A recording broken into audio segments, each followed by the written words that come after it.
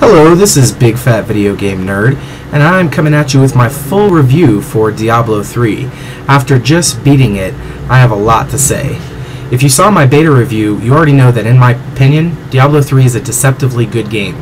It severely lacks on the wow factor, but makes up for it big time in the fun factor and multiplayer aspects. The biggest thing I noticed going from beta to launch was dramatically increased production value. The zones get bigger, the monsters get bigger, the music even gets bigger, and the game gives you the real CG movies that are practically worth the cost of the game themselves.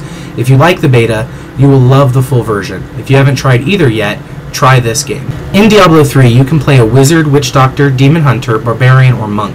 Different classes than what Diablo fans are used to, but they are well built.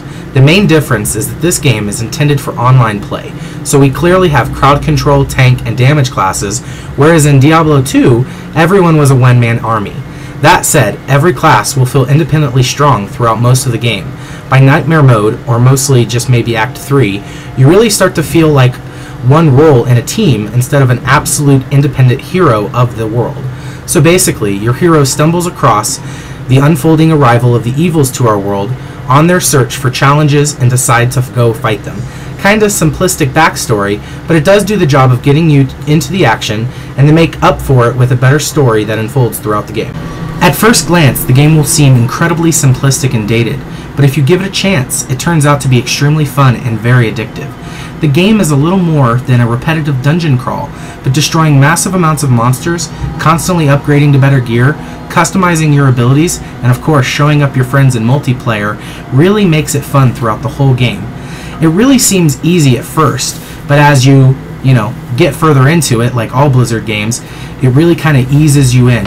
By Nightmare Mode, you shouldn't be able to solo the game anymore. In full reviews for games, Big Fat Video Game Nerd ranks things on 11 different factors and assigns a point value from 1 to 10, and some of these scores may be rated. I'm going to go over these now. First up is the wow factor. This game has a very simple and dated feel, but it doesn't actually affect how fun the game is. It's not like a game like Mass Effect 3 where every 5 seconds I'm stopping to just show my friends how cool it is and I'm constantly being blown away.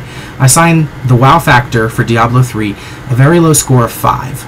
And I think in the area of wowing customers and players, it doesn't do a very effective job, and I'm giving it a failing score of 5. The second criteria I rank a game in is its fun factor. In this game, I'm going to give it a very high score of a 9.5. It's very up there among the greats. It's just a lot of fun to sit down, wreck some skeletons, and play it with your friends. I'm going to give it a weighted factor of 3 to 1, as it's very, very, very fun. Third up, graphics. The graphics are clean. It isn't like looking at first-gen 3D models, but it isn't impressive either. Not with games like that we're currently playing these days, like Metro 2033 and Max Payne 3 on my list. In fairness, they are designed to remind you of playing Diablo 2, and you get a very nostalgic feel from it, but the graphics aren't very impressive, so I'm only going to give this a score of 7. It's not failing, but it's also not impressive. Next up is the sound. I'm going to give it the same score as the graphics, a 7. They were keeping true to Diablo 2, but the score isn't exactly a game like Drake's Fortune.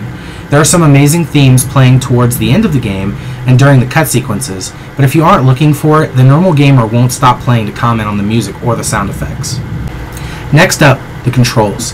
Our biggest complaint by far with the game. We're going to have to give it a very low score of 5. The control scheme definitely fails with this type of game.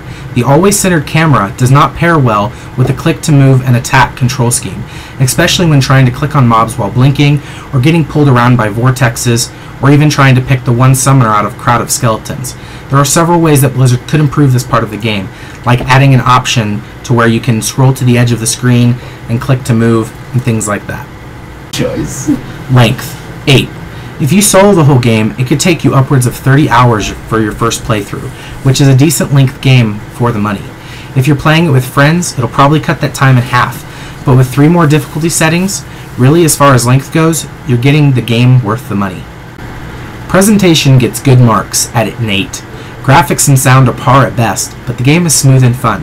It never feels cheap, and the CG really brings that production value we have all come to love from Blizzard. Replay value.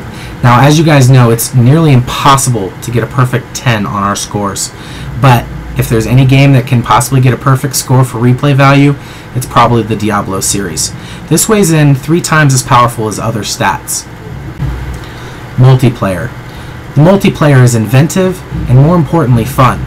We hope to see a lot more video games of this style multiplayer in the future. It's going to weigh in 3 times to 1, and I give it a 9. I actually really liked the story itself, just not the way that it was told. The story comes off a little campy at times, drags unnecessarily at other times, and some of the twists feel overly predictable. I do like the addition of missives, NPC chatter, and banter, so please keep this kind of stuff up, Blizzard. It doesn't fail in this category, I'm giving it a 6, but let's just say it's not Mass Effect story-wise. And Blizzard, I really found myself more interested in the story of the scoundrel than Leah by the end of the game. Creativity. Blizzard, I really gotta hand it to you. I know this is gonna sound weird, but this game design was a very risky move, and even though it's just like Diablo 2, it's definitely not like anything else that's come out in the last 10 years. And I think that qualifies it for being different and creative. I'm gonna give it an 8 in this category. Unless, of course, you've played Torchlight. And now the part of the video that actually matters, the part that you've been waiting for. I'm gonna give you the final score for this game. Single player is probably an 8.0, but the multiplayer is more like a 9.0. And let's be honest, this game isn't a single player game. So, I'm going to go ahead and give it an 8.5. And in closing, I think this is a very good game. It's definitely worth getting. It may not blow you away at first, but you'll still be coming back to kill Diablo for years to come. It won't be the best game of the year. I think we all know what game that's going to be. And if you're a gamer, you definitely should not pass up Diablo 3.